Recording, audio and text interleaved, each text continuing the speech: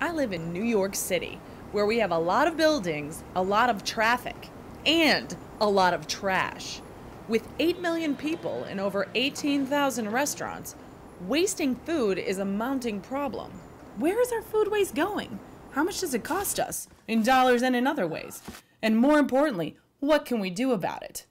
I had to find out.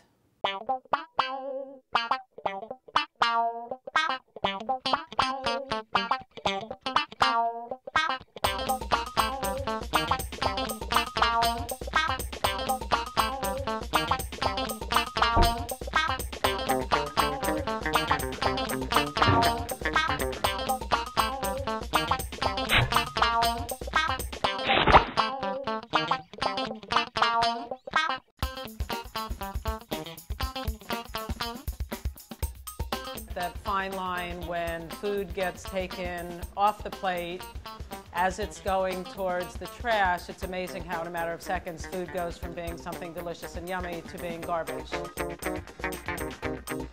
New York City sends 11 million tons of compostable food waste to landfills every year. If you think global warming is a problem, then you have to acknowledge that landfilling organics is a problem.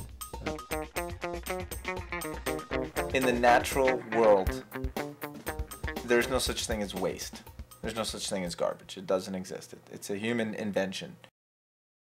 If you count the waste at the farm and the production level all the way up through the distribution system and the preparation phase and then what people don't eat at the end of a meal, the amount of food that is wasted in general in the United States it's an extraordinary number.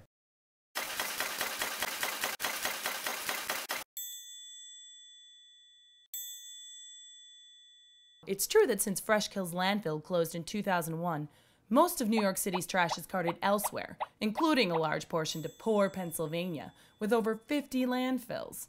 Speaking of poor, tipping fees and tolls cost the city $250 million a year, while tractor-trailers burn 33,000 gallons of diesel fuel a day, not to mention the wear and tear to our highways. And somehow, as our trash gets carted further and further away, it seems to be creeping closer and closer to home. You can look at the problems with disposing of food from two different perspectives. One is really the lost nutrients, the lost organic matter that is being disposed of, that is not being returned to the land. And the other side is the environmental problems that are caused when food waste is put into a landfill. Food waste in a landfill is really bad news. It's organic, it's carbon-based, and when it decomposes, it creates methane, which is a potent greenhouse gas. The basic design of a landfill now is like a bathtub. It's designed to contain things. Consequently, what goes in is going to stay there. Most of the stuff inside a landfill, under the first 8 feet of garbage, is not decomposing at all. Landfills are more like mummifiers than decomposers. They found newspapers that were 40 years old that you could still read, and hot dogs that still looked like you might want to eat them. According to the New York Department of Sanitation, they collect over 12,000 tons of residential waste every day. If 16% of that is food waste, that is almost 2,000 tons of food waste. That's a lot of food. But I can't even imagine how much that is. Most of us probably can't even wrap our minds around what 1 ton is. 1 ton is 2,000 pounds, which is around the weight of an average compact car. The average elephant weighs 12,000 pounds, or around 6 tons, so our food waste would equal over 300 elephants. An average airplane gassed up and ready for takeoff weighs around 76 tons. It would take over 26 of these airplanes to equal our daily food waste. That's a lot of frequent flyer miles. So if landfilling isn't the answer, what's the alternative? Composting is really something, it's a natural process. And whenever you have organic material or biodegradable material, you can basically compost them or recycle them back into soil or fertilizer. Our program starts with people that come to Union Square to the Green Market, or people that live in the Lower East Side that drop off their kitchen scraps with us. We have what's called an in-vessel composting system. It takes about at least 2 months, but eventually we will have finished compost from the process. Christina also told me how to compost on a smaller scale with food scraps in my apartment. First, get a plastic bin for your apartment.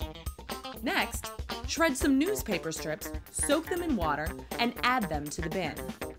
Then, this is the fun part. Buy 1 pound of red wiggler worms and pour those hungry fellas in there.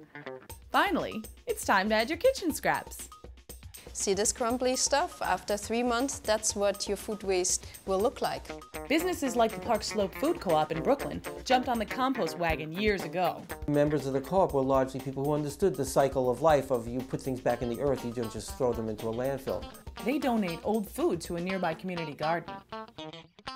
This Chelsea restaurant gives around 500 pounds of kitchen scraps to a city garden each week. I am the composting Nazi.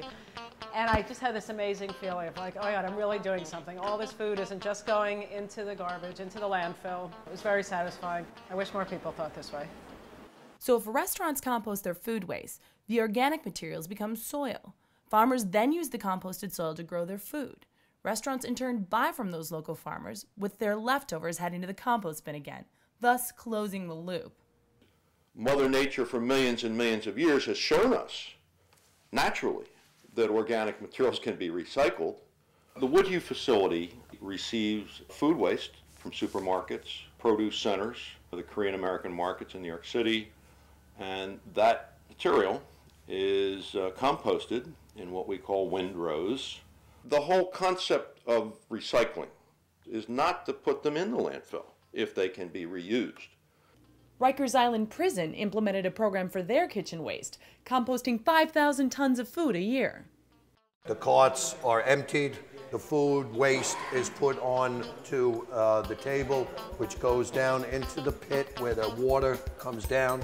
It goes into a chopping session and goes into a waste bucket. The waste bucket at that point now is taken to the compost section on Rikers Island where it is recycled. You basically put the material on the bottom, and when the food comes in, dumps it on the top, then they'll take it and mix it, and then the material is put in there. That's the agitating base.